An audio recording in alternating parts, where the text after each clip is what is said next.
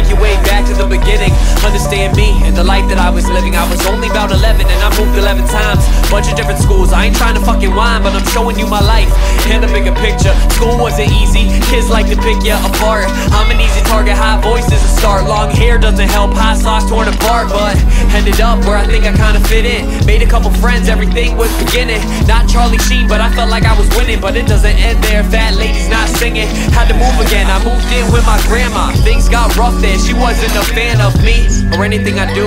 We would often argue, I'd just get home from school and she'd already be yelling. That could last all night, just a brief overview. You all understand, right? One weekend everything really went south. My mom's sister, I came home, the locks changed on the house. That led to another move, another school, and I had to leave my friends a place I was finally cool. In this new school, it was much bigger. Didn't know many there, but I figured that I would meet people, everything would be fine. So I went to school and did my work, and in the meantime made a few friends, but I didn't be long. Met a few girls, all of them did me wrong. School flew by and soon I was out.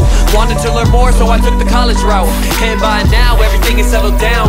Searching for something in myself is what I found. 2 years of college and I focused on my studies. I was still missing something, I was still hungry. Started making music, then everything clicked. Spit a couple bars, people saying that I'm sick. So I thought I'd test it, and in steps Witty. And of course I got haters, people saying that I'm shitty. But I dealt with the haters like the bullies in the past. Turned around, told them all they could all kiss my ass. The positive response was enough to outweigh. And one summer got a show and I made a mixtape, which is not an achievement, it's just